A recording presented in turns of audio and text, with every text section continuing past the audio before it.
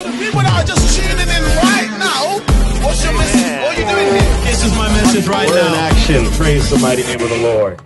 Hallelujah. Well, we're going to be preaching over there, but we're going to start in prayer here. And I'm not sure. I heard there's some people over there.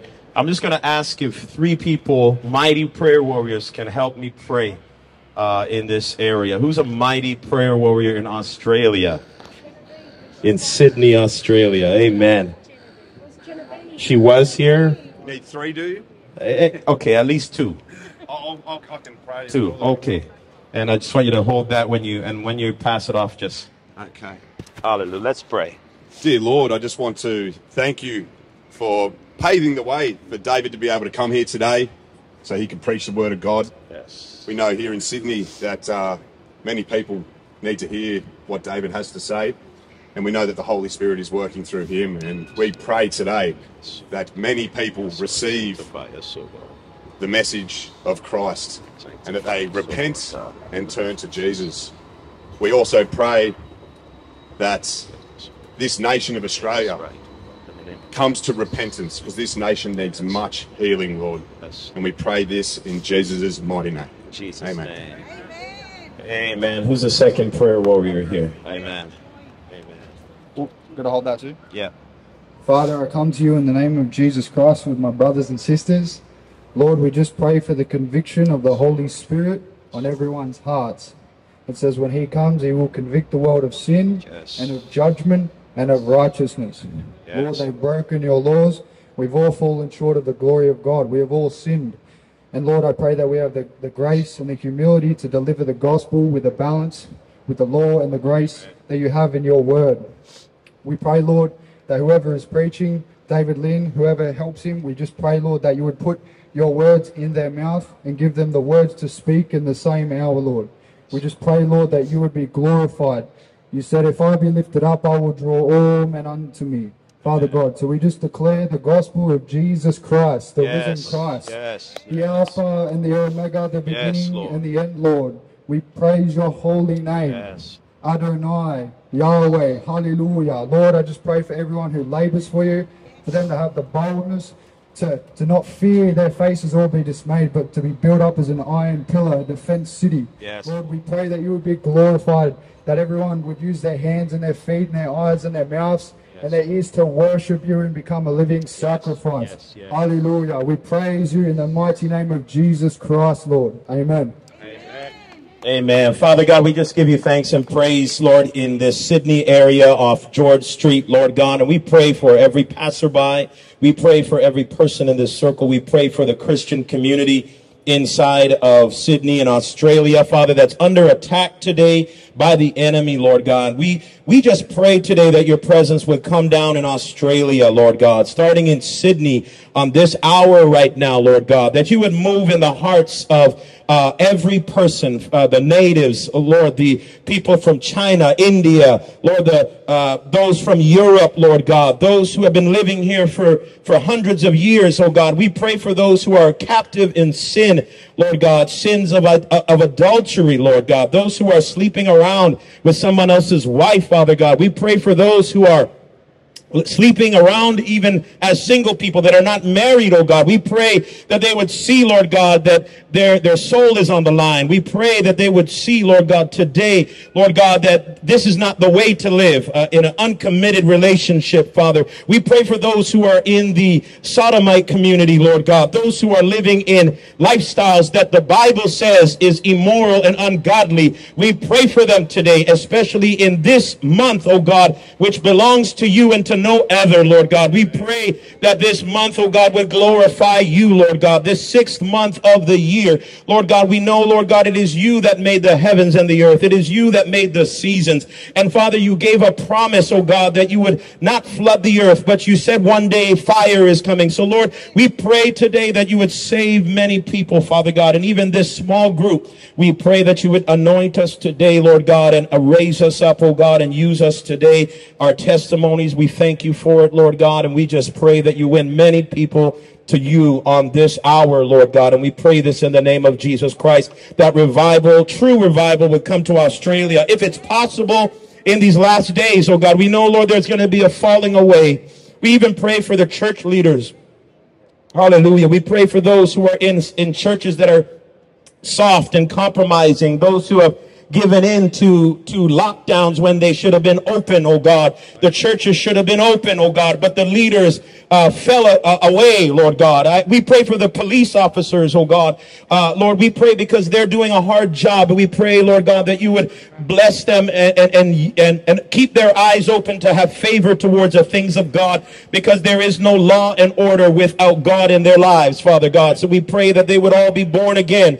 We pray that the pastors would get a backbone in their lives, oh God, so that they would stand up for righteousness and not bow down to the ways of the enemy. We pray, oh God, Father, for the right positions, oh God, that women would be women and men would be men, Father God, that the men would be leaders and heads as they're called to, and the women, Lord God, would be women, Lord God. They would be honorable. They would love their husbands, oh God, as the word of God says. They'd be obedient to their husbands, submissive to their husbands, supporters of their husbands. We pray for order in the house of God. We pray, oh God, that the mindset would shift in Australia, that the feminists would see, Lord God, that there is no true feminine without the teachings of the word of God, oh Lord, because you made them male and female. And we pray, oh God, that everyone would see who they really are and how to conduct themselves in these last days, oh God. We pray, Lord God, that the truth would be spoken on the streets as wisdom is spoken on the streets, oh Lord God. We pray today there will be a change and a shift in Australia. And we pray this in the mighty name of Jesus Christ, the only Lord and Savior, the only way to God, in Jesus Christ's mighty name. And we pray this together in Jesus' name. And God's people said, amen. Hallelujah. Hallelujah. Praise the mighty name of the Lord. Well, we're going to go to the other side. Apparently, that's the place where more people are. Yeah. Is that what everybody was saying? It's a bit more funneled. So it's more funneled. So we want to funnel the gospel today. 100%. Amen. Hallelujah. Praise the mighty name of the Lord. So if you're watching online, this was the meetup spot in front of the Apple store. So how do we get there to the other place? We can walk through the Strand there, or we can walk around the... Okay, so we're walking... Let's walk around and praise the Lord together. How about that? Are you guys okay to praise the Lord together? Amen. We need some accompaniment with everybody. Who loves the Lord Jesus Christ in Australia? Just put up your hand. And I'm talking about those who are pretending they're not listening, but they really are. How many of you love Jesus on the street? Amen. You love Jesus? Ni hao, Yesu ai ni. He loves you. Jesus loves you. Amen. Okay, well let's go around and sing some song. What song do you guys sing in Australia? What's a gospel song? Everyone's a different God. He is the King of Kings. The Lord of Lords. His name is Jesus. Jesus. Jesus. Okay, we could do that. Oh, he is the King. All right, let me see if I can get something going while we do that. How about that? We get an instrumental, so we're, amen. This is going to be a good time, guys. Are you carrying your gear around? So we're going to be walking around and singing praise while we go. Yeah. Is this all? Oh, yes, my bag. Yeah, I got to carry my bag. Yeah. And then is that yours? You carry it for you. Yeah, and that and. How do you want to carry it? I can carry it. You want? On a leave number. Yeah, sweet. He's going. Amen. Troy, I'll hold your Bible. Oh, if you want, yeah. Can you hold my jumper suit? Is that all right? Amen.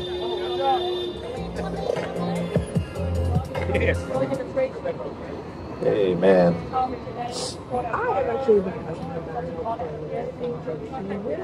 Powerful prayer, brother. Good stuff. Oh, glory to God, bro. It wasn't me, bro. That's the Holy Spirit's working through. Yeah, I just jump out in faith and hope we give Hey, brother. God bless you, brother. You're welcome.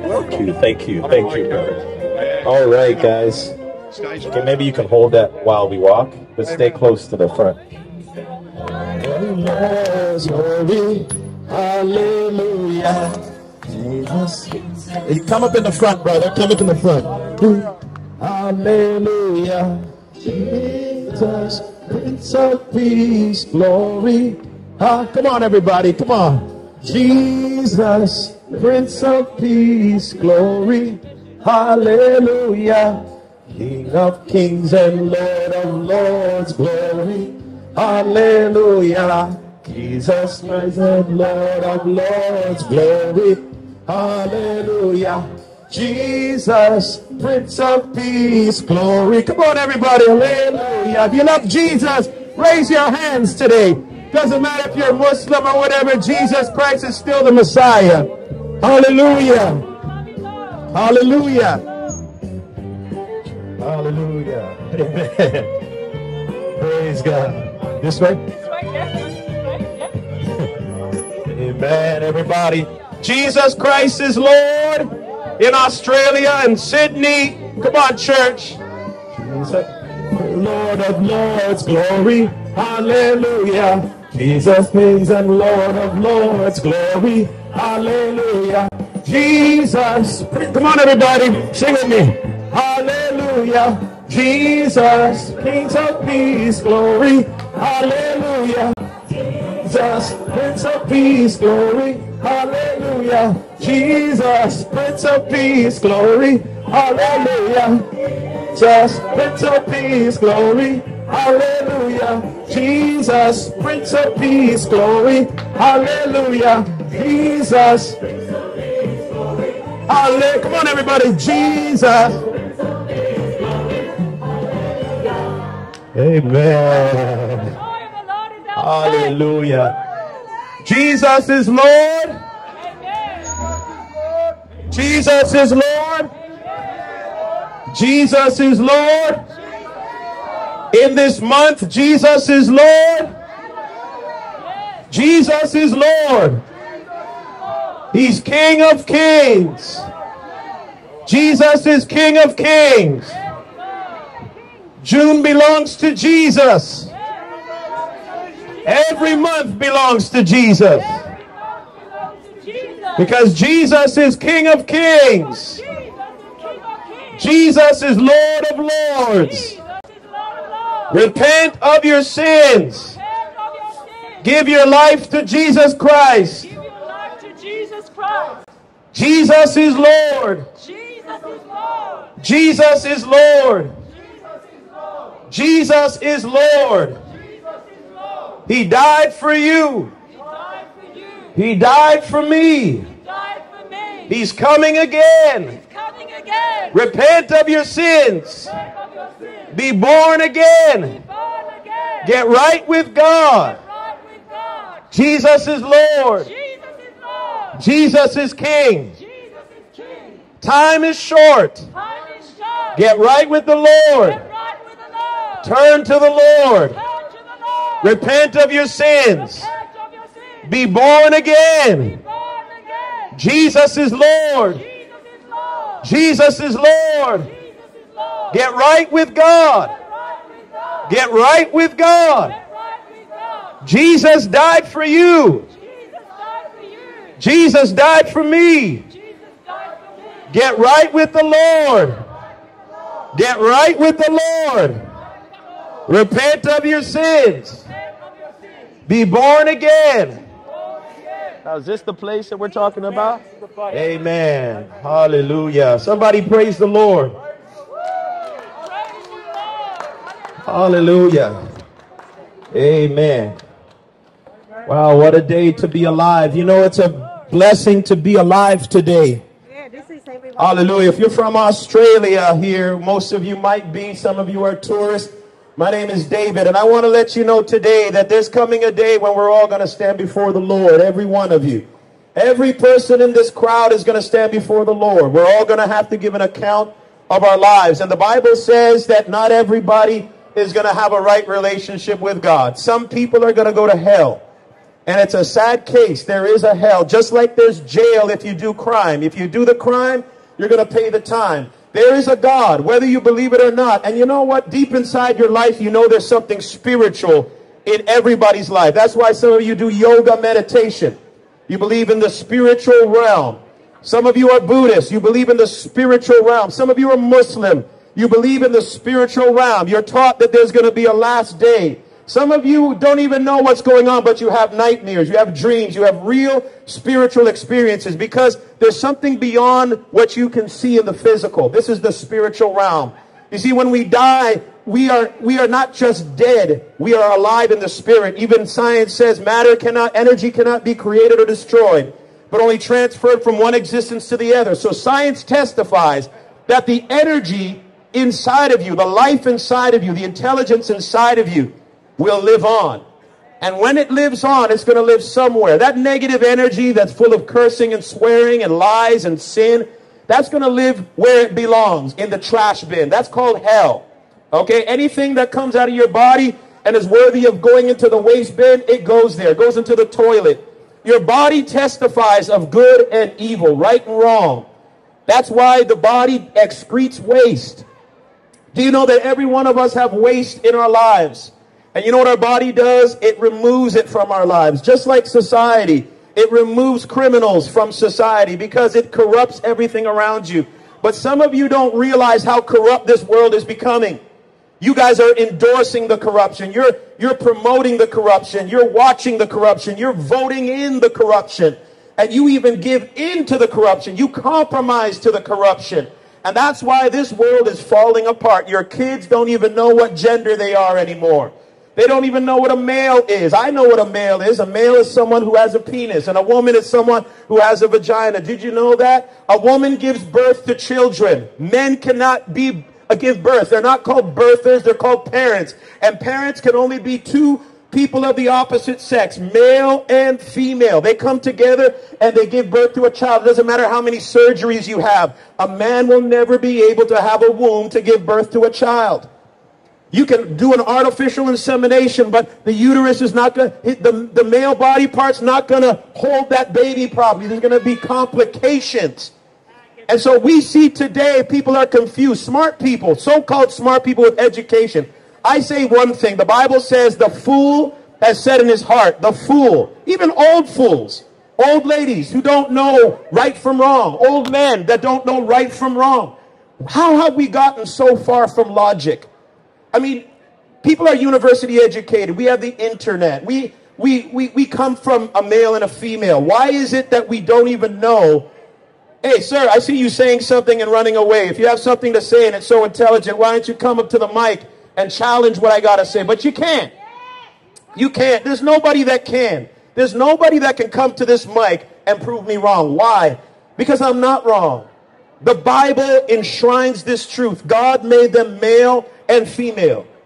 He made them male and female. And this is the corruption that's entering into the whole world. And now what we do, we're proud of our sin. That's what's going on. We're proud of our corruption. How many people, sorry? You're screaming. I can't hear you because I have a microphone and the speaker's blocking your ears. But if you come up and you want to say something that's intelligent, come. You don't. Are you walking by or what? I'm trying to walk You're by. walking by. Okay, but if you're walking by, why is it bothering you? Just walk by. Just turn it down. No, I'm not going to turn it down. It's my freedom of speech. No, I'm not in your face. You said you're walking by. If it's in your face, walk by. No one's spewing hate. Are you a female or a male? Who cares? I care. Why? Well, how should I treat you? Should I treat you as a male or a female? I don't care. You don't care. Okay, then I don't care about you. So why should I care about what you have to say and you say you don't care? Why do you even care? I'm not shouting at You care because there's something inside of you that's being pricked. It's the truth. The truth is hitting your conscience. You know that what I'm saying is true. That's why it bothers you. You see, if people are walking by, why does it bother you? When people are doing Santa Claus parades and I don't want to be a part of it, I walk on by. Why? Because it's a free country.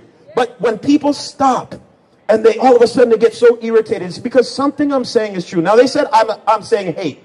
It's not a hate to identify and acknowledge that I came from a male and a female. I have a mother and a father. Every person here has a mother and a father. That's not hate. It's reality. It's fact. It's science. We say everybody go by the science. When this whole COVID thing happened, we went by the science. And now what's happened? The science disappeared. Nobody gets COVID anymore. What happened to COVID? I mean, they shut down the world for COVID, and all of a sudden COVID, everybody's cool. I mean, and then they say, okay, well, people got the vaccine. Okay, you got the vaccine, but then you're still wearing the masks. Okay, if the vaccine worked, why are you wearing the mask? And now nobody's wearing masks. The vaccine, what happened? The vaccine must be an eternal vaccine. Why do we need another vaccine if everybody's cool? What happened to the science? But I'm going to tell you the science that is stable from all generations. The science that said God created the male and female. This science, nobody can dispute. Because no matter how many surgeries people go through, this science is a fact. You cannot change who God made you to be. There's something unique about how God made you to be. If you were made a woman, be a woman. If you were made a man, be a man. And I know it's difficult sometimes because sometimes we look at the other side. They say some people believe the grass is greener on the other side. But sometimes when you get what you thought you needed, you realize, wait, I had a lot already. There's things that women can do that men can't. There's things that men can do that women can't. But there's nothing wrong with that. We're different, but we're beautiful. We're created in the image of God. There's something wonderful about that. I don't know why a woman would want to be a man. And I don't know why a man would want to be a woman when you're not.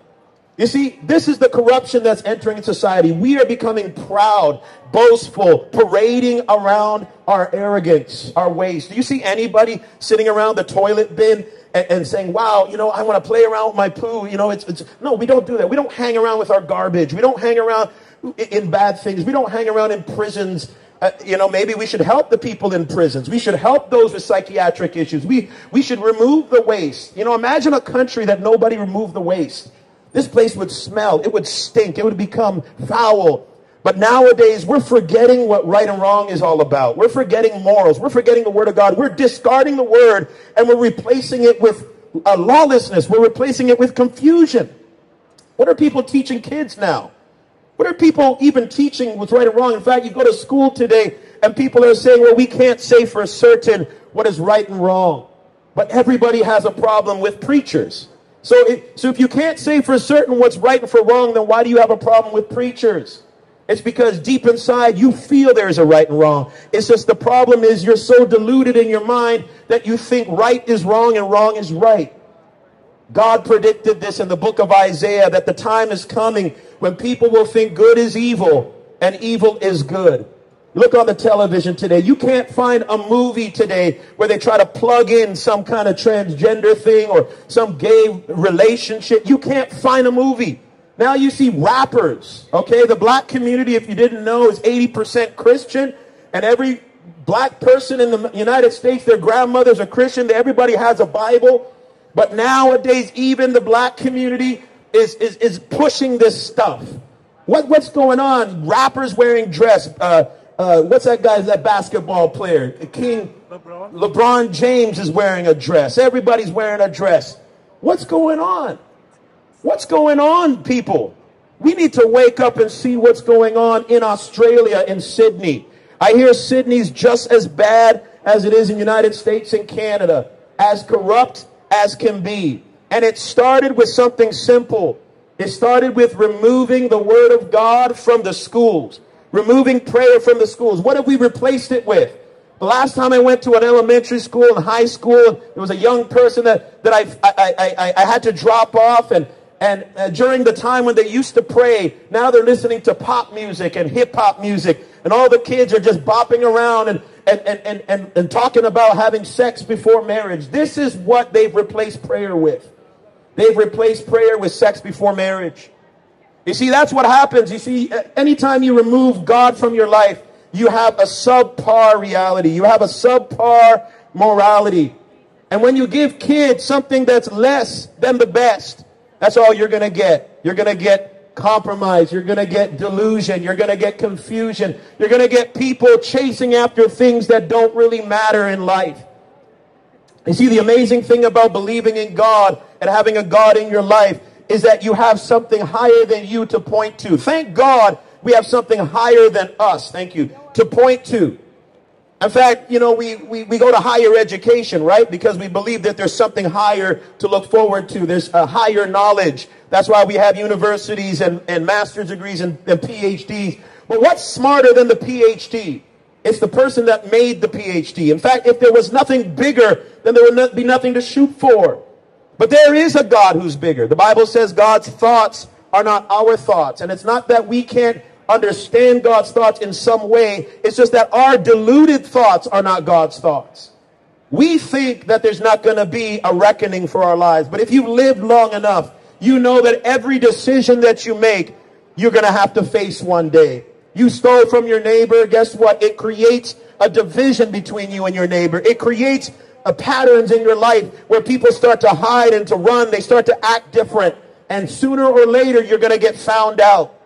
Everything you do, you cheat on your husband, it's going to get found out sooner or later. Every adulterer that I know that has slept around on their husband, cheated on their husband, sooner or later, either somebody finds out or their conscience bothers them so deeply that they confess, husband, I was sleeping around with your best friend. And then guess what happens? Heartbreak, devastation, confusion, separation, divorce, children struggle. This is what happens when we sin. The Bible says the wages of sin is death. This is a fact. Now you might be saying, well, I didn't die yet. Well, something's died in your life. Your conscience, which was once alive, is no longer alive in the same way. The light that was in your eyes when you weren't sinning. Remember when you were a young kid and you were living a pure life, and all of a sudden you dabbled into witchcraft. You did something wrong. I remember when I was a kid, I did something wrong. I didn't even know what it was, but I knew something deep inside. I shouldn't have done that, and my conscience shifted. My mind shifted. Everything went downhill the moment I sinned. And that's what happens. The Bible says, light has come into the world, but men love darkness rather than light because their deeds were evil. You see, when people stay in the dark, they trip over themselves. They fall over places that they shouldn't fall because they can't see. They intentionally blind themselves. And some of you have intentionally blinded yourself. Maybe you started out different. You didn't even know what you were doing. But you knew that something was wrong with what you were doing. I remember the first time I stole a car when I was young. My conscience was so strong. But I decided to follow my friends and steal the car. And the moment I stole the car, it was almost like my conscience vanished. And I started to do it anyway. I knew it was wrong, but I continued to do it over and over and over until the point I ended up in jail. Until the point I ended up having to watch over my back, wondering who's watching me, whether I'm going to go to jail, the police are going to find me, is somebody tapping my phone. You don't want to live like that, but people live like that. They're hiding. They're hiding away from God. That's why some of you don't want to go to church, because you're hiding. You know something's in the church that you need. In fact, most people, even when they don't even believe in God, they want to get married in a church. Why? What's so special about a church if you don't even believe in God? Because you know that inside the church there's something sacred. And marriage is supposed to be sacred. It's a sacred act, but yet we've turned our sacred act into something lewd. We became prostitutes on the street, walking around. They say this is Pride Month. Well, the Bible says pride comes before destruction and a haughty spirit before a fall. When you're proud of your sin, it's only going to bring shame. That's what the Bible says in Romans chapter 6. I love the Bible because before you even fall into your sin and fall into your shame, the Bible warns you. That's why I love the Bible. I've lived long enough to know that sin destroys your life. And now when I read the Bible and I realize, wow, the Bible was right. Man, that's the first thing I want in my life when I wake up in the morning. Guidance from the Lord. The Bible says the fear of the Lord is the beginning of wisdom. Now, some of you think you're so wise. Amen. The fear of the Lord. You know what it means to fear of the Lord? It means to have respect for something higher than you. It means to have reverence for something higher. We forgot about reverence. We don't know how to reverence our parents. You know, one of the greatest commandments, Jesus said, this is one of the greatest commandments with a promise, that you honor your father and your mother. We don't understand honor. This is why the Bible says in the last days, people are going to be hating authorities, despising authorities. We don't like authority in our life. And that's why this world has become godless. We become lewd. We don't have any moral standard and moral compass. In fact, we've made our own moral compass. And our moral compass is no moral compass at all. And now we don't know what to do. The door has been flung wide open to the point that now anything goes. But you know what? You know what's going to go when anything goes? Respect. Your respect is going to go. That's why parents have no respect. Pastors have no respect anymore. Priests have no respect. Nobody in authority has respect. Nobody respects anybody. When you open the door like that, nobody will have respect. And that means you won't have respect. What goes around, they say, comes around, right? What goes around comes around. You disrespect is going to come back to you. No one's going to respect you. And that's why a lot of young women are walking around today and their man does not respect them. Their boyfriend doesn't respect them. All they are to them is a piece of meat. And I know it. I used to be like that. I used to treat women like a piece of meat because I didn't have God in my life. I wasn't following the word of God. Thank God for the word of God, because the word of God changed this fornicator that had no respect for women to someone that says, you know what? Women deserve respect. Yes, women deserve a marriage certificate and a ring on their finger, just like Beyonce said. And I don't support Beyonce, but she said something right. If you love them, they should put a ring on your finger. You're not going to get that kind of behavior when you discard the word of God. You won't. Men don't even want to marry women anymore. Why should they? You're sleeping around with them. I mean, back in the day, women had to be virgins, and you couldn't get the cake unless you walked down the aisle. Nowadays, the cake is free. I know for a fact if I wanted to have sex tonight, I could get 5 girls down the block and I could just say, hey, come over, let's hook up, let's go on Tinder today and let's get a groove on. In fact, I want to have sex with all of you. You see, y'all ladies and men today have no respect for nothing, not even your sexuality. That's why you're so confused. You don't respect your body. You don't respect relationships. You don't know the value of marriage. You don't know the value of your parents. You don't even know the value of a male and a female anymore. You don't even know who you are. You think I want to send my kids to a school with a teacher that doesn't know if she's a male or a female? And you're going to teach my kids? Absolutely not. That's why there needs to be a reform in your thinking. Because if the teachers don't even know what they're teaching, then you need to pull your kids out of school. Because your kids are going to become dumb just like the teachers. You see, people are becoming dumb, but they have certificates. In fact, I think they're lowering the educational standards to such a point because of equality, and they want everybody to feel special and important. Listen to me, saints of God, people of Sydney. You're important, but if you're not smart, you don't deserve to be a teacher. Straight up. And if you don't have the qualities, it's funny how we have a contradictory system. Government will take away your kids if you tell your little kid, your boy, that he's not a girl. Wow. What a day and age we're living in. But the moment I start teaching the Word of God, everybody has a problem. But you know, it's the foundation of the Word of God that keeps society alive. Did you know that? The Word of God, morals and dignity, truth and judgment is what keeps the fabric of Sydney going. The only reason why we have law and order is because we have the Word of God. The moment that you discard the Word of God, you will have no law and order. It's just going to become more toxic, more confusing, and more chaotic. This is what we're going through today in Sydney and Australia. And this is why God is sending preachers to the streets. Why? Because you're not listening, and somebody has to save you from the fire to come, from your own marriage falling apart. Somebody has to save you.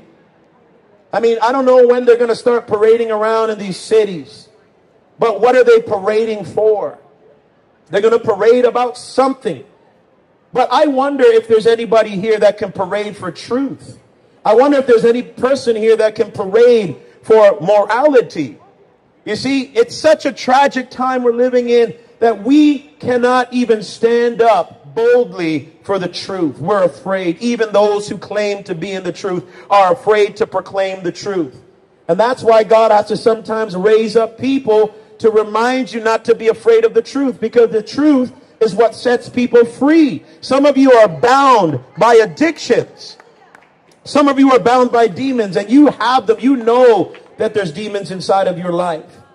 And the only reason they're in your life is because you've embraced negativity, you embrace lies, you've distorted the truth in your own circle to the point that demons have entered inside of you, and you're disturbed. You're mentally disturbed, emotionally disturbed. But I'm here to tell you today that the truth can still set you free. Jesus Christ is still the Son of God. Jesus Christ is still the Lord, and He can set you free. The Bible says, whoever the Son sets free is free indeed.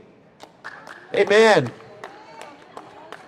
You see, some of you are in a relationship and you know you shouldn't even be in that relationship. You're with a boyfriend and you know that something about that relationship isn't right. He doesn't love you. You're wasting your time. You know, he's probably seeing all these other people, and you know, you're just chasing after the wind. That's exactly what you're doing, chasing after the wind. You ever chase after the wind?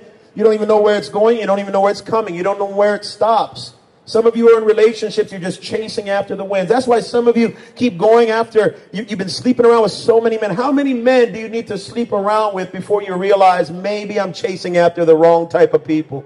Maybe I'm going in the wrong direction. How many men do you need to be with, young ladies? And how many women's hearts do you need to break before you realize that it's going to come back and bite you? You see, this is the problem. We don't want to take accountability for our lives. But God is saying the quicker you take accountability is the quicker you're going to have peace in your soul. You see, everybody's chasing after peace and looking for love, but it's just in the wrong places. That's the only reason why we preach. And if you think something about preaching is wrong, then you might as well never read a book again. You might as well never watch TV or look at anything on social media. You might as well not go to school if you think preaching is a problem. Preaching is simply communicating a message and information to help you to have a better future. God wants you to have a better future. God wants you to have a better life. And the only thing that I know that can bring peace is when we tap into the spiritual realm. It's true. You see, look, think about it. Everybody that doesn't know about the God of the Bible, what do? They end up going to the yoga shop, the yoga meditation, and they tap into their spirituality. Yoga means union with the divine. It's a spiritual thing. So they start to meditate and start to forget about the things around them, stop chasing after the vanities in order to tap into the spirit. And all that tells you is that there's truth in the spiritual realm that's not in the physical realm. What is it about neglecting the passions of the flesh? Even Buddhism teaches this. Buddhism says that the quicker that we let go of our attachments in this world is the faster we're going to have inner peace. There's some truth to that, because Jesus said, whoever comes after me must deny himself, pick up his cross daily, and follow me. That teaching is in the Bible. That when you deny yourself and pick up your cross and follow me, you're going to be where Jesus is. Now, the difference with Buddhism, some of you are coming from Buddhist backgrounds, and Jesus, is that Buddha was not sinless. He was a man named Prince Siddhartha, and he had problems in his life, and he had to get enlightened. That's why they call him the Buddha. He was enlightened. But Jesus Christ is the light of the world. He wasn't just enlightened. He is the light. And there's no sin in Jesus. So when you follow Jesus, you're coming to the true light. You might come to Buddha, but Buddha only had a little bit of what Jesus had. Jesus has it all. So if you're looking for true peace, it's not in yoga meditation, because yoga meditation is you with an effort trying to get to God who is perfect. How many people can be perfect of themselves? No, you need the forgiveness and the mercy and grace of God in order to come into his presence. You can't just walk into the king's palace uninvited. See, some of you think you can walk into God's kingdom uninvited. God, I deserve to be there. No, you don't. You're a sinner, and your feet are dirty. Your heart is dirty. You don't deserve anything. What you deserve is punishment. But God in his mercy sent Jesus Christ to die for you. And by accepting that and denying yourself, not only do you get the awareness and the access to the spiritual realm, but you get forgiveness so that you can actually embrace what God has for you. You see, the Holy Spirit is not going to fill a vessel that is corrupt. The Holy Spirit will fill a vessel that's covered by the blood of Jesus Christ. That's where the Holy Spirit will dwell. You know, you could have parts of your life that perhaps have some good in it. I don't doubt you. But you will never get filled with the Holy Spirit when there's sin in your life, unrepentant sin, unforgiven sin. And that is why we preach. We're giving you information so that you can access the spiritual realm, that you can get saved and get free and get delivered from your demons, get healed from your sicknesses, and actually have access to the God of the universe. That's why we give this information. We're sharing this information because this information isn't readily available. This information isn't readily available. You're not going to find it in the school anymore. Sometimes you're not even going to find it in the churches anymore. You're not going to find it in the temples anymore. You're not going to find it in the mosque. You're not going to find it anymore because the whole world is falling apart. Everything around you. And so God is doing his last-ditch effort, reaching out to people where they're at on the streets, saying, listen, you need to see exactly what's going on in your life. Is that mine or? Hallelujah. Praise the Lord. You need to see what's going on around you.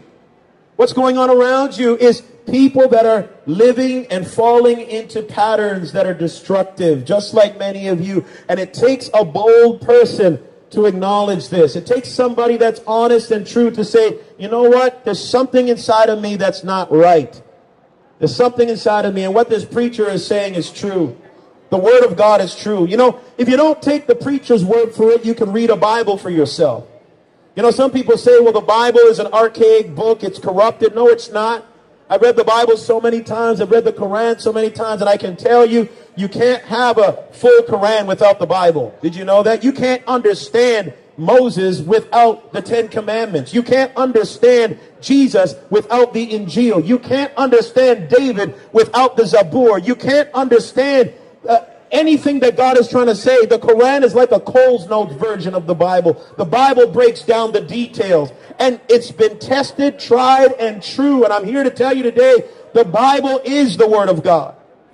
So many people over the years are starting to open up their eyes. They're coming from Muslim backgrounds and say, let me just at least give it a try. I'm here to tell you today, listen, it's better to examine things for yourself than just to blindly walk down the road like the rest of the world. If you're here today coming from a different religion, that's okay.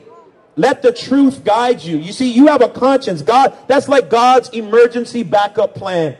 You see, if churches go corrupt and everything goes corrupt, you have a conscience. And God gives you logic. You want to know the logic of the gospel, why somebody needs to die for you? It's very logical, actually. You see, in the Old Testament, we saw that there was sacrifices needed. You know, even in Islam, there's sacrifices they do every time they go to Mecca. They just don't understand why. Why did Abraham do a sacrifice? Why do Muslims do sacrifices? They don't even know. They just say because God said so. But if you go back in history, the reason why blood sacrifices were made before someone accessed God is because it recognized the gravity of sin and the holiness of God. That sin brings forth death. And without a sacrifice, there is no way to access the holies of holies. Now, why is a sacrifice needed? It's the same reason why we have punishment for sin. No, I'm not going to turn it down, but you can walk on by. God bless you. So the reason why we have sacrifice for sins and blood sacrifice is because, or even punishment for the crimes that people do, is because everything you do that is wrong requires some kind of punishment that's equivalent. And the Bible says an eye for an eye, a tooth for a tooth. Islam even talks about this. If someone steals, they have to pay the punishment. Some Islamic country, they'll cut off your hand if you steal. If you kill, you have to be killed. Why are these punishments there? Because there's a truth written in our conscience that in order for something that is grave to be paid for, something grave has to be done to cancel out the problem. You see, if somebody offends you, someone steals $1,000, what if they gave you $1 back? Hey, I'm sorry, brother. I stole your $1,000. I'm just going to give you one back. You're not going to be satisfied, are you? You want your $1,000 back. If anything, you want $1,000 back with interest because they wasted your time and they wasted your effort and they took your money at the same time. You see, that's how God thinks, but he's even holier than man. You see, if you get caught for a crime, you got to pay the time, and there's a justice that must be served. This is just how human nature is. Something in nature, something in creation must be paid, must take the place of the offense that was done from you. This is what forgiveness is all about, and that's why Jesus Christ had to die, because we are separated from God because of what we've done. We are spiritually dead. We are physically dead. When we stand before God in our sin, we are going to be cast into hell and pay for our crime for the rest of eternity. But God in his sovereign will and his love and his mercy for you sent Jesus Christ to take your place so that you can be saved. This is the gospel. It's written in human nature. In fact, in order for you to live, something has to die. Did you know that? Every time you eat food, you're killing something and taking the life from that animal, from the vegetable. It doesn't matter. You cannot live unless something dies. Why is it like that? I don't know. I wish that we could live and something didn't have to die. I wish we could somehow access the holiest things without a punishment. But every one of us know in our conscience and our logic that everything deserves a punishment. And the greatest punishment that we could ever receive is death. That is the highest punishment. And the payment for sin, what does sin deserve? I mean, in a holy place where everything is pure and holy, what if there was just one sin? How would you fix it? Do you know when there's a major problem, there's mold inside of a house? You know, sometimes you got to tear down the entire house in order to fix the house. You almost need to repair the whole house. You need to tear it down and rebuild the walls because the mold has gone so deep. You see, sin has gone so deep into the DNA, into the mind and the conscience of humanity, that in order for humanity to be redeemed, there needs to be either a death on your part or somebody else needs to take your place. And that's why by faith we embrace Jesus Christ, and now through Christ we access God. We access God through the blood of Jesus Christ. We live by the death of animals. We eat food. This is how we live. And spiritual, we live through Christ who died for us. This is the gospel in a nutshell. That's the logic of the gospel. The logic other ways doesn't make any sense. You see, every other religion out there, whether it's Islam, Buddhism, Hinduism, they all say, well, you know what? God is going to weigh your life on a scale. If you're more good than bad, then maybe you'll get in. And it's always a maybe. It's never a guarantee. Because the only way we can guarantee we're getting into heaven is if we are either perfect or God has truly forgiven us.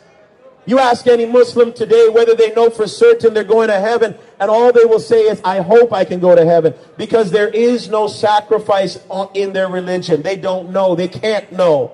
Because they know there's sin in their life.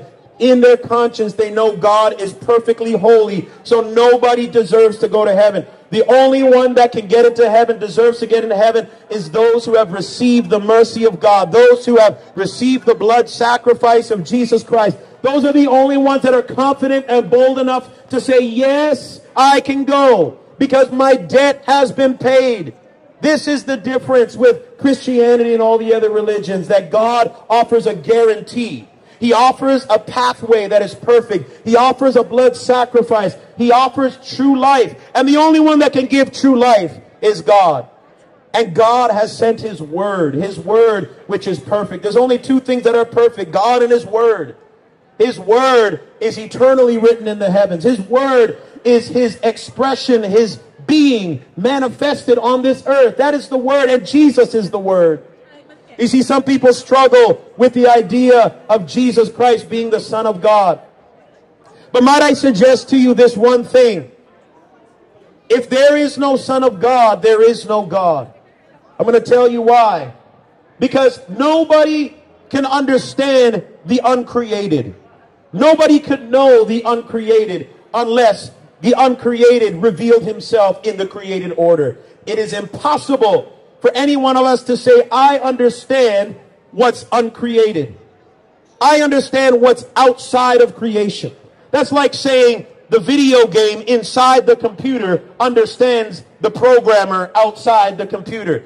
He can't, because it's beyond his comprehension. And that's what this world is like. It's like a computer programmer programming a computer, and we are all in this matrix. We're all in this system because we are creation. There is a creator. And that's why our mind cannot fathom it. So the only way that our mind can somehow fathom the uncreated is if the uncreated revealed something in the created order. He placed something in the created order that resembles Him. Now, Jesus Christ resembles the Father. That's why the Bible says, He who has seen me has seen the Father. Now, no one has seen God physically. That's why the Bible says no one has seen God at any time, but the only begotten who is in the bosom of the Father has revealed Him. Now, what does that mean? It means that the flesh and blood of Jesus is not God. Man is not God. God is not a man. So when you see physically Jesus, that's not God. So for all those Muslims that are struggling, I hope I cleared up your struggle. No man is God, but God dwelt within him bodily. God revealed himself. So the Spirit, when Jesus said, he who has seen me has seen God, he's not saying God is a Jew.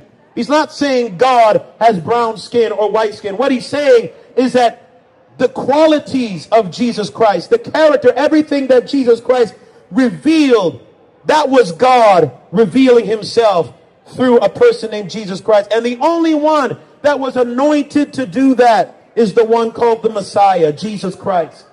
That's why he is the only Messiah. Does that make sense, people of God, people of Sydney? If you're Muslim here today, I hope that makes sense, because there's only one Messiah in the Quran. And that word Messiah means anointed one. There's only one that is anointed to reveal the image and glory of God. Only one. It is only Jesus. That's why he's different. That's why everybody's debating about who he is, because there was something unique about Jesus that's different. Nobody's debating about Muhammad. Nobody's debating about Buddha. Nobody's debating about anything else. Don't touch my stuff. Don't touch my stuff. Hey, buddy, Don't touch my stuff. I've got a meeting in there. Okay, you got a meeting and I got a meeting. Can't you see? Don't touch my stuff. So, everybody's debating about Jesus, but nobody's debating about Muhammad. Nobody's debating about Buddha, because Jesus Christ was different. He was unique. He was special. This is what God is trying to declare today, is that there's somebody special. Well, if you would have asked, there would have been a different story. Yes. Hi, Gary. God bless you. Can you step down, please? Yes, what can I do for you, sir? Can you step down? Yes, what can I do? My name's Inspector Coffee from Day Street. Hi, All right, just to let you know, I'm wearing body-worn video, records audio and video. Yeah, you're being recorded. Do you have permission from council to have this microphone set up here? What do you mean? Do you have permission from council to have this speaker system set up? Is there a bylaw that I'm breaking? Yeah, sure. What is that? Noise pollution, buddy. Noise Oh, it pollution. is. Oh, can I see it? I didn't know. You can look the legislation up yourself. Have you got some identification? Yeah, sure. Praise the Lord. For everybody here today, we're preaching about Jesus Christ. And Amen. As far as I know, we got permission from the Lord, and there's also permission from Freedom of Speech Acts. Have you lodged the Form 1? What is that? Have you lodged, is this a protest? Is that what you're saying this is? Well, we're protesting sin, number one. So that's something that we're legally allowed to do. Okay. And we're also doing freedom of speech as well. So sin needs to be protested. Have you lodged the Form 1? What is that? A Form 1 outlining that you wanted to hold a protest here in No. It's not This is freedom of speech. We're doing a lot of things right now. This is freedom of speech. No, I'm saying we're protesting sin, but we're preaching the gospel. So, what I'm there's two saying to things you here. is, have you lodged the Form 1? I don't know what a Form 1 is, but as far as I know, that is when you're exercising your freedom of speech, you don't have to ask permission to have freedom of speech. You do if you're going to obstruct traffic here in the mall. Oh, am I obstructing traffic? I didn't know. Am I in the way of anything? So I guess the answer to that question is no. You haven't lodged the Form 1. I don't know what a Form 1 is, but if I'm obstructing traffic... Yeah, the answer's no. I don't know what a Form 1 is. So the answer's no. I don't know what a Form 1 is. Okay. But if I'm obstructing traffic, I don't know who I'm blocking, but I'm standing here. I'm not obstructing traffic. Have you got permission from council to be using the speaker system? Like I said, I'm not sure what the bylaw you're referring to, but if you can show me that, I can look it up. Well, have you got permission from council? I don't know what you mean by that. The answer is no. I don't know what you mean by that. So no to no Form 1 and no to no what permission would you like me to do, officer? I'm expressing my freedom of speech, so what would you like? The process is, if you want to hold a protest, you need to lodge a Form 1. I'm exercising my freedom of speech, preaching the gospel. I'm a minister, so So that's one, you need to lodge a Form 1. So as a minute, so this is, first of all, two, hold on a second. From council. Is it something to exercise freedom of speech? Do I need permission to exercise? You can exercise freedom of speech without the audio system. I'll turn off the audio system. That's fine. Let's turn it off. Sure. Because you haven't got permission from council. That's fine. No, I'm going to write your details. You can write it down. Praise the Lord. So, God said, the reason why we need the gospel and everybody is protesting about Jesus is because Jesus is the only disputable figure in history. It's not Moses, Muhammad, or anybody else. It's Jesus, because he's the only Messiah. Now, here's the interesting thing. In this month of June, there's going to be a lot of pride protests, people going around, and there's not going to be anybody worrying about amplifiers. If I came here playing some music, there's not going to be any problems. But the moment that you preach about Jesus and sin, everybody's up in arms. And that just encourages me and emboldens me that I'm doing something right. I'm doing something right because sin needs to be protested.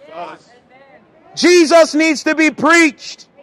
Somebody needs to know that there is hope. There is hope for sinners. I'm here to tell you today that if you're living in sin without Jesus, there is no hope. Did you know that? You see, Jesus Christ said, I am the way, the truth, and the life. No one comes to the Father but by me.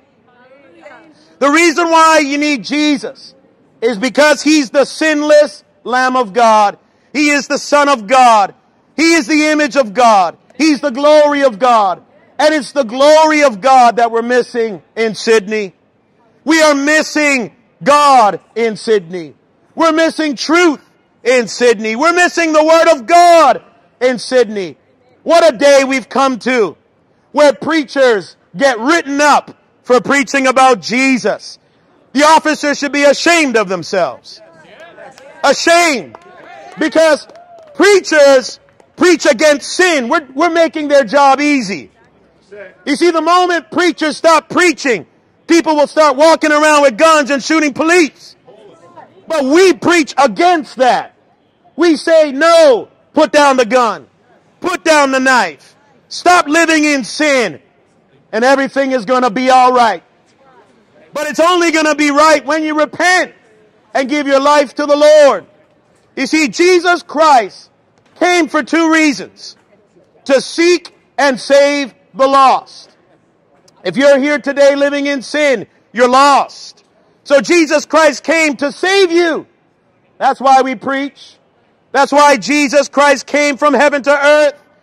To show the mercy and love of God. That the love of God is rich and strong to anybody who's willing to listen and to hear. But he came for another reason. As a witness and a testimony as to how wicked this world is. Who's wicked? You're wicked. Every man is wicked without God. Living in sin is wicked. Practicing sin is wicked. Being unrepentant and proud of your sin is wicked. And so Jesus Christ came to show you, listen, I love sinners so much that I'll come. I'll show you the light. I'll give you a hope. I'll give you a chance. But there's still people in this world that no matter how much mercy, no matter how many preachers and prophets are sent your way, what did they do to Jesus? They crucified Jesus. What did they do to the prophets? They stoned the prophets. What did they do to the apostles? They killed the apostles. What is it with our hearts that is so vile and wicked? Thank you. That we would kill prophets and write up pastors. I guarantee if I was saying I'm gay and I'm proud, I would never be written up. You would be afraid to touch me. It seems like today the LGBT community has more rights than everybody else. But the moment a preacher comes along, they don't know what to do. 3 police, 4 police stand in the corner. What do we do with a preacher? I'm going to tell you what you do with a preacher. Let him preach. That's what you do with a preacher. If they're worried about obstruction of traffic, which is the only thing they've got, we can just move everybody here. That's fine. We got the whole crew coming down in bicycles for a preacher. Now a preacher's armed with a mic and a speaker. Woo! Very dangerous. You see, my words, it's something about the words of God that are dangerous. The words of God are dangerous. It's dangerous towards sin. You know why? Because When the preacher preaches, we don't want any sin. So if you love sin, I might be your worst enemy. God is against sin. Because sin is what destroys you and me. Sin is what destroys marriages. Sin is what destroys your young kid's mind. Sin is what harms individuals. It is sin. The Bible says the wages of sin is death. The soul that sins shall die. I think I was even less loud with the microphone than with my mouth. You see, you can stop the preacher, but you can't stop the message. You can stop me from preaching, but the message is going to go on and on and on, because God so loved the world that He gave His only begotten Son, that whosoever believes in Him should not perish, but have everlasting life. What an amazing love. This is what I preach. But it doesn't come without acknowledging your sin. You see, we want to have Jesus. We want to have God. But we want to have our sin too. I'm here to tell you today, if you want to hold on to your sin, it's okay, I got it. You're not going to get far. The Bible says that it's your sin that brings your downfall. It's your sin. Did you know that? You want your marriage to be strong, stop committing adultery. You want your relationship to be strong, stop watching pornography. Pornography is almost watched by 70 to 80% of the men. And I could imagine that it's the same in Sydney. It's the same all around the world. You know, I was meditating on why men love pornography. You know why? Because men, they're looking for a woman or something to yield to their desires. They're looking for someone to fill their deepest heart. And they think that watching some naked lady on the internet is going to give them their deepest fantasies. But I wonder to myself, I wonder if a lot of men are looking for somebody to understand them, but people in their life that should understand them are so focused on their own life that they don't take the time to listen. You know, a lot of people, a lot of kids, a lot of women, a lot of men are looking for love, but it's so hard to find it. They want their husband to listen. They want their wife to listen. They want their parents to listen. But their parents are too busy trying to make money. Their husband is too busy trying to do whatever he's doing. Their wife is too busy. And so people feel alone. People feel that there's no one to look to. There's no one that understands them. And that is why God sent Jesus Christ. He sent Jesus Christ to be like you. Righteous like you. Righteous like God. To reach out to you, to show you that there is understanding. There is love. And the true understanding you're looking for is not in carnal flesh or wicked men. The understanding and the hope that you're looking for is in a relationship with God. Now maybe you're saying today, how can I have a relationship with God and I've never seen God? Well, there's a lot of things that we haven't seen that we believe in. We don't see the air that we breathe, but we believe we need oxygen. We don't see the word love in the sky all over the place, but we see the effects of love. You see, there's a lot of things we don't see, but we know exists.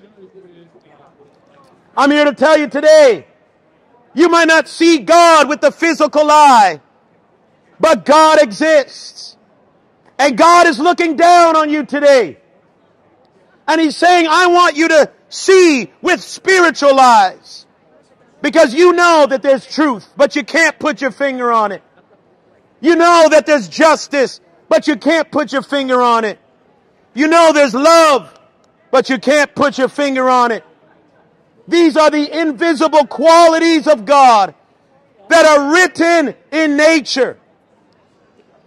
That God is saying to you today, I want you to pay attention. Now we're so busy today, we don't pay attention to anything. We don't pay attention to spiritual things. In fact, we're so busy. We're so busy. We're so busy today that we can't even think about where we're going in life.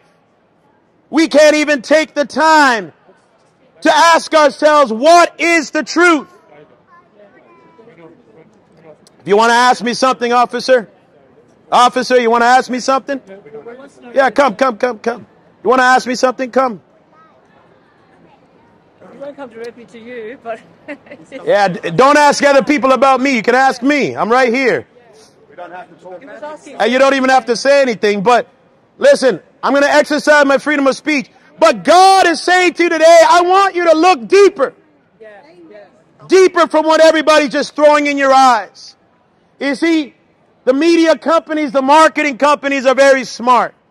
They know if they can get your energy and your time and your attention away from God, they can control you. And that's exactly what they do with Instagram, Facebook, billboards, the things on television, the movies. They distract you. And from a very young age, they teach you to pay attention to things that don't satisfy. They teach you to chase money, but money never makes you happy. They teach you to sleep around, fully well knowing that when you keep sleeping around, you're giving a part of yourself to Tom, Dick, and Harry. And then when you give yourself to everybody, you're left with nothing. They're teaching you that. They're teaching you to be confused about your gender, confused about everything. Because if they can get you confused and make you believe confusion is the truth, then you're never going to look into the truth. Because you're going to be so brainwashed to think that confusion and chasing money and selfish ambition for a higher degree and all of these things is what the meaning of life is all about. But that's not the meaning of life. Solomon said it, that the meaning of life is to fear God and keep His commandments, to worship the Lord and show forth the image of His glory. Because what that does is you're exemplifying your purpose. You were made in the image of God. You were made in His likeness. And when you fulfill the image of God, you are living out your purpose. Nobody will ever truly be happy until they finish their purpose and they fulfill their God-given calling. You know how you know your God-given calling? So many ways. Number one, you know your God-given calling if you're a woman. You're built in a woman's anatomy. You have a calling by God to be a woman. If you have a male anatomy, you have a calling by God to fulfill that purpose. Because the opposite sex can't do that. Only you. It's like if you were built to be a boat, only a boat can float. If you were built to be a car, only a car can drive. It doesn't matter if the boat says, I want to be a car, I want to drive on the freeway. You can put him on a freeway, but he'll never drive. You can put a car in the water and say, man, I wish I was a boat. But the reality is, the car will sink in the water. And it's the same thing. When you try to go opposite to your purpose, when you go opposite to the agenda that God has given you, it is impossible to be fulfilled. God is saying, God bless you. You know, it's on live stream, so you can save your video footage. Watch it on christsforgiveness.com. You can get the whole scoop too. You know, I always have to smirk and laugh because what is it about preachers that makes everybody up in arms? Like, I'm serious. We got people giving movies to kids where in these movies they're swearing, they're cursing, they're sleeping around with people, but nobody's up in arms. You as a parent Police officers should be knocking on Hollywood's doors saying, I want to speak to you. Can I write you up? Because you're teaching kids to sleep around. You're swearing. You're setting a bad example. But we don't see police officers doing that, do we? We should be up in arms when people are teaching kids the opposite of what God made them to be. Police should be knocking on the teachers' doors. Can I have a word with you? I want to write you up. But no, nobody's writing up the criminals. Nobody's writing up the sinners. But I'm here to tell you today, the same way you're writing me up, God is writing you up. I'm here to tell every police officer that's writing up a preacher, God is writing up you in heaven. Your name is being recorded. Your actions are being recorded in heaven. And every time you go against a prophet, God is going to go against you. This is the word of God. The Bible says, bless them. If you bless the people of God, you will be blessed. If you curse the people of God, you will be cursed. You want to put Jesus on the cross and you think that one day there's not going to be a judgment? Those who put Jesus on the cross will spend eternity in hell if they didn't repent. Those who go against righteousness will stand before a righteous God one day. Unless they repent, they will go to hell. And you can capture that on video. It's on live stream. Anybody that lives in sin will go to hell. Anybody that's living in sin unrepentantly will go to hell. And I'm not ashamed of the gospel. That's why I preach it. Because God doesn't want you to go to hell. God doesn't want to see you suffer forever. God is so loving that even though you write up preachers and you persecute preachers, God still sent Jesus to die for you. What a loving God. What a merciful God. What a courageous God. How many people do you know would forgive those who put them on the cross and put them to death? Not many. But God's love is so deep. You persecute God all the time and He still shows you love. You put His Son on the cross and God still shows you love. You kill the prophets and God still shows you love. That's why the judgment of God is going to be forever and ever and ever. How much times does God need to show you He loves you for you to repent? But if you get worse and you start to persecute His servants, it's not going to be good for you. It's not going to be good for you. It's better you walk on by and say, God bless you. Maybe God will have mercy on you. It's better that you, if I was a police officer and I heard a preacher saying repent of your sins, I would say, you go, preacher, because we're doing the same job. That's what I would do. If I was a policeman and having a man preach on a microphone about God's love, I would walk on by and pretend I didn't see him. I'd say, preacher, you keep telling them we need more love in this world. We need more righteousness in Sydney. Amen. But maybe that's just me. Maybe I'm too ambitious. Maybe I'm too idealistic to think that those who uphold the law will push righteousness. But no, today we have compromisers. We have people that are upholding the law but don't live for the law. We have people that are supposed to be doing justice, but instead they persecute and write up those who are preaching the truth. This is the world we're living in. It's a wicked world. We are living in a wicked place. This is why preachers are needed on every street corner.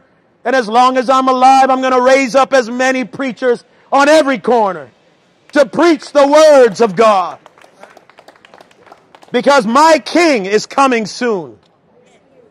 I thank God that we have a King that's higher than the president, that's higher than the prime minister. My King is coming soon. He's coming to judge the living and the dead. And all those who stood up with God for me will be in His kingdom. The Bible says not everyone that says, Lord, Lord, will enter his kingdom, but those who do the will of God will be in his kingdom. Many on that day, please come here, sir. I want, if you can turn it around. What can I do for you? Explain what the ground rules are for this. Okay, if I'm not under arrest, you can come this way. Come down here and speak to me like a joke. Okay, come. Okay, come. You're going to film it anyway, that's fine. Yeah, sure. So my name's Inspector Coffey from Day Street Police Station. I'm wearing body-worn video that records audio and video. So we had a look at your driver's license. You're from Canada? Canada, yeah. And whereabouts are you staying here in Sydney? I'm staying in a hotel, Four Seasons. Here in the city? Yep. Or? Okay. Which one? Four Seasons. I don't know where it is. Okay. Yeah. Do you have a contact number here in the city? I do, and you can take my phone number, but Yep. do I even need to legally give it if I don't want Well, to? I'm just asking you at No, the moment. Okay, so here's the situation. Yeah. You haven't lodged the Form 1 in terms of wanting to hold a authorised protest? It's not an authorized protest. It's freedom of speech. It's an unauthorised protest. It's not a okay? protest. So what that means It's not a protest. It's freedom of speech.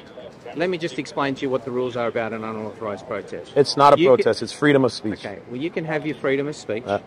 What you can't do is block the pedestrian traffic here in the mall. Okay? Do you understand that? And I'm You not. haven't lodged the Form 1. Right, and I'm not blocking it. Okay, I'm just letting you know. But if your crowd gathers to such an extent that it does, then that will be something that... So can you just help me to know what a blocking, because there's people walking by, they're all blocking. I just want to make sure people can walk through the mall. 100%. Okay? And number 2 is, the Local Government Act says that if you want to use a loudspeaker or amplified device, you need to get permission under the Local Government Act. No problem. That's Section 8. Sure. Section 68 of the Local Government Act. I'll give it. So I'll give it a look. Look that up as well. Yeah. But as far as I know, you don't have permission, do you? What kind of permission? Permission to use the amplifier. Yeah, I'm not sure which thing. I have to look it up. No, but you either. I don't even know what it says, so I have to see if I have. assume you haven't got permission. I have to see what it says first. So. Well, it says. You're a real Christian and God is watching. You're a real Christian. It says you need to get permission if you want to operate a loudspeaker. Well, I haven't been operating it for the last 20 minutes. Okay, so. or set up a sound amplifying device. That's fine. So do you understand that you can't do that because you haven't? Yeah, I'm going to look permission? it up, but I'm not using it now. So I'll oblige with what you're saying, and yeah. But I've given you a warning now not to do that in the future. Sure. Okay. Now, if you go back and start using it again, I intend to issue the fine for that. Sure. Okay. Do you understand that? No Because you problem. haven't got permission. No problem. So you need to make sure you don't use that. Okay. Yeah. And how long do you plan to stay here for? Not sure. Like roughly, or till the Lord leads. Yeah. How long have you been here in Sydney for? I don't know what the purpose of that question is, but Okay. yeah. All right. Well, do you understand the parameters that you? I understand what you're saying, and I'm going to look up the bylaws. Yeah. Okay. You understand you can't use that amplifying device. Yeah, I understand that you quoted a bylaw, and I'm going to look it up. But I'm not using it right now anyway, Okay. so. And you don't have any intention to use it, yeah? I don't have any intention, and I will look it up. Okay. All right. Thank you. Thank you. All right. Thank you. Okay. Work, David. All right. Well, praise the Lord. So apparently the issue is I'm not blocking the sidewalk. I'm not even on the sidewalk. And apparently it's loudspeaker. Now I guarantee you 100% there's going to be a lot of people here when they're gone using a loudspeaker. Singing music, playing all sorts of stuff. And you know what? You can't even get a permit for being a preacher. I'm not trying to solicit money. I'm preaching. So it's really strange. It's when the gospel is preached. I guarantee if I was singing Michael Jackson songs on a loudspeaker, they would walk on by. But nonetheless, I'm not here to deal with Michael Jackson. I'm here to tell you about Jesus. Jesus Christ is the King of Kings, and He's coming back soon to judge the living and the dead. And He's coming back for a reason. He has shown His love and His mercy over and over. But no matter how many times He's expressed His love and called people to turn away from the things that destroy their life, people have chosen to live in sin. Shame. Now, I don't know, officer, there's a guy with an amplifier over there. So, if you can tell me you're going to shut him down, then it's fair is fair. But if you're not going to shut them down, then let fair be fair. But, and if there is a permit, tell me where to get one. But I guarantee you, you go to the council and you tell them I want to preach about Jesus. I'm not here to make money. So the officer's going there to turn him down. So let's see if he turns him down. I'm okay with him. It's a free country. You see, people want to control the propagation of the gospel. It's so easy to get a permission from the secular community to preach about sin and shame. But it's hard for someone to agree, I want to preach about Jesus. Trust me, it's going to be an interesting battle, an uphill battle. But we're going to see what this street corner's used to. Now, how many of you come down this street corner often? Put up your hand. Do you guys hear people on speakers a lot? All the time? Do they get shut down? No. Never. You hear that? I'm not born yesterday. I'm not born yesterday. But anyway, nonetheless, I'm willing to experience persecution like Christ for the sake of the gospel. I think the gospel should be propagated loud and clear on the mountaintop. You know what they sing at Christmas time? Go tell it on the mountain, over the hills, and everywhere. Go tell it on the mountain that Jesus Christ is born. You see, we sing that as a culture, but we don't believe it. We don't believe a lot of things anymore, to our own deprivation. That's why the King is coming. Because the more that Sydney lives in sin, it's the more that God's creation gets destroyed. And God will allow it for a certain time, but not forever. Some of you are waiting for the coming of the Lord. You're waiting for your husband to start to love you. You're waiting for your wife to cherish her marital vows. You're waiting for your children to wake up from sleeping around with boyfriends, even sometimes without protection. Our whole culture is falling apart. And if you as a culture would stand up and say, listen, we need law and order. We need righteousness. We need God's word. Then everybody would change. It would be a shift in the way police think. It would be a shift in the way teachers teach. There would be a shift. But right now, we're shifting in the wrong direction. We're going downhill. So what do we need, Sydney? What's the answers? More confusion in elementary schools? Is that what we need? Do we need more movies promoting promiscuous sex? Is that what we need? Do we need more violence on the movies and the television programs? Is that what we need? Do we need more confusion? Do we need more atheistic mindsets in the system? No. What we need is the Word of God. We need righteousness. We need the Bible. We need the gospel. That's why I preach it. The gospel is becoming illegal. The gospel is becoming a taboo. The things of God are becoming a crime. But nobody is doing anything about it. That's why Jesus Christ is going to come again. And I'm here to tell you today as a preacher, whether you like me or not, whether you think my style is right. Some of you are standing by and saying, I'm a Christian. But you never tell anybody about Jesus. But you're a Christian. You say, I'm a Christian. But when last have you read the Bible? But you say, I'm a Christian. You say, I'm a Christian.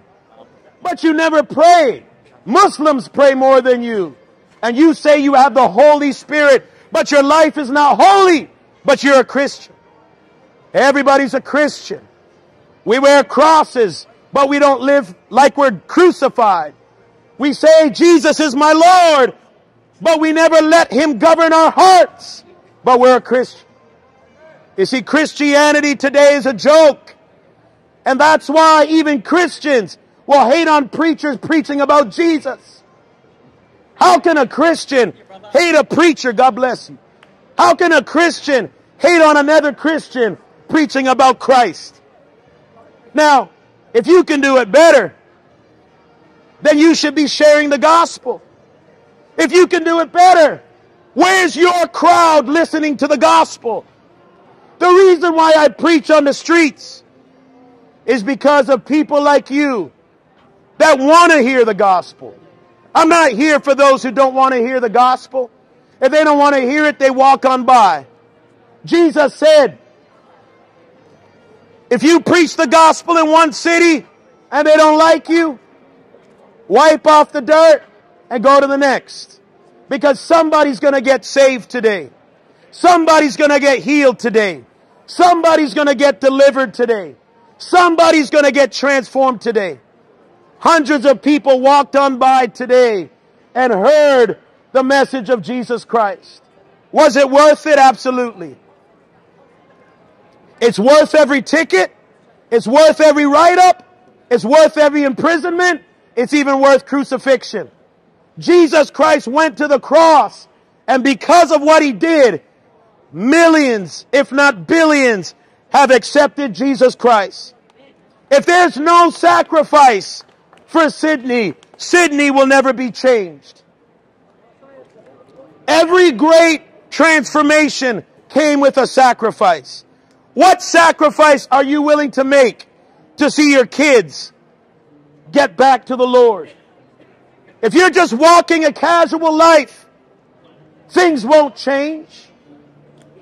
You're not going to see change in your life.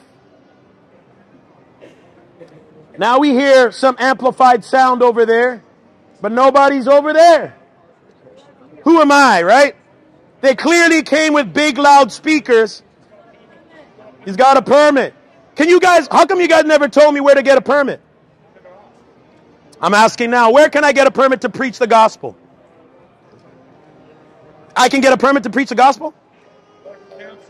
Council? What do I have to do?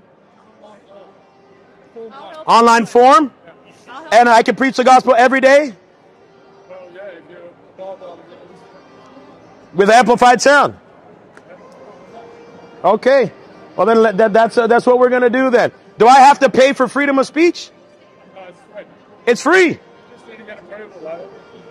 Okay. Okay, so I have to ask for permission.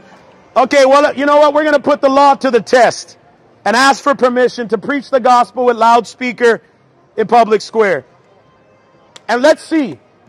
But you know what? The funny thing is, I guarantee they're not going to give the freedom of speech that everybody deserves.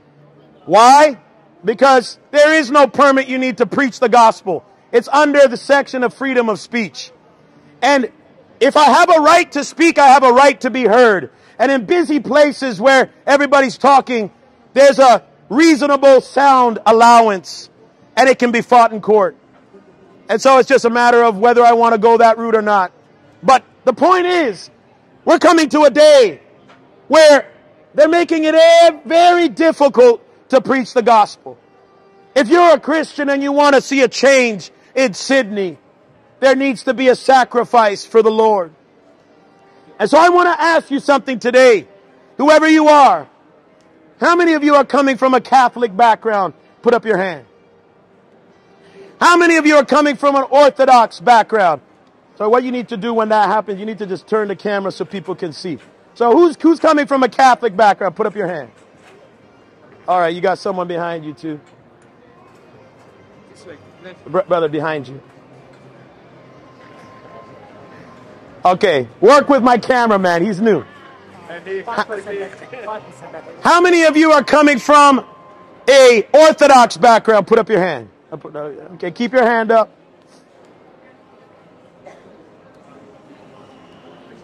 How many of you are coming from a Protestant background? Put up your hand. There's a couple of people. And how many of you are coming from a Muslim background? Put up your hand. There's one. Okay.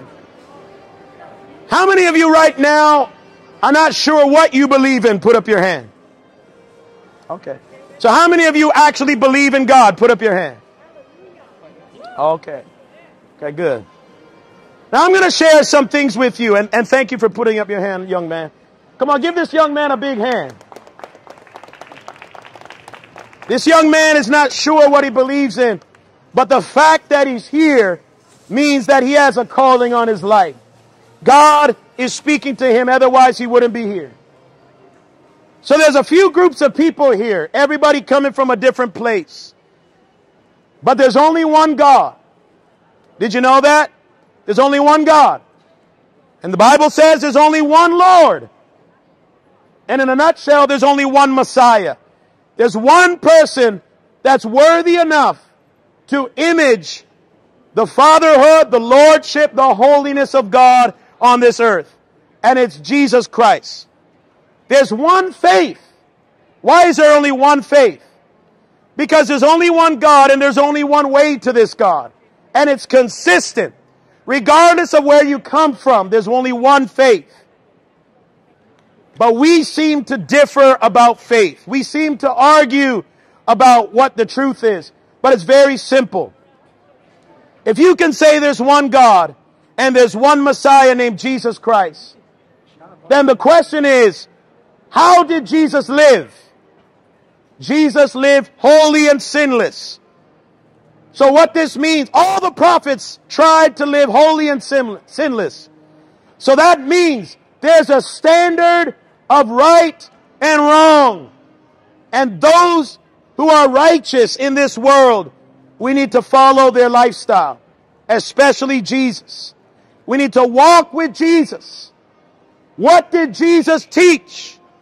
How did Jesus live? We ought to follow his teachings.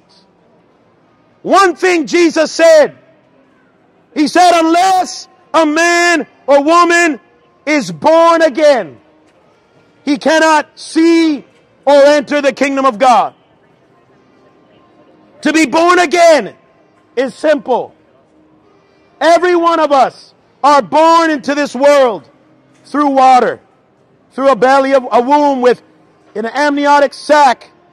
And when that child is born, that the fluid comes out and they come into this world.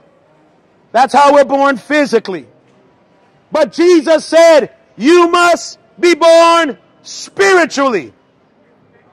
What this means is you cannot be born a Christian. You cannot have somebody make the decision of faith for you. It's common sense. Your parents might want you to go to university, but unless you study, do the exams, and do the tests, and you go to school, you will never graduate university. I'm just going to pause for a second. With all the crime happening in Sydney, I have 2 officers protecting me while I preach.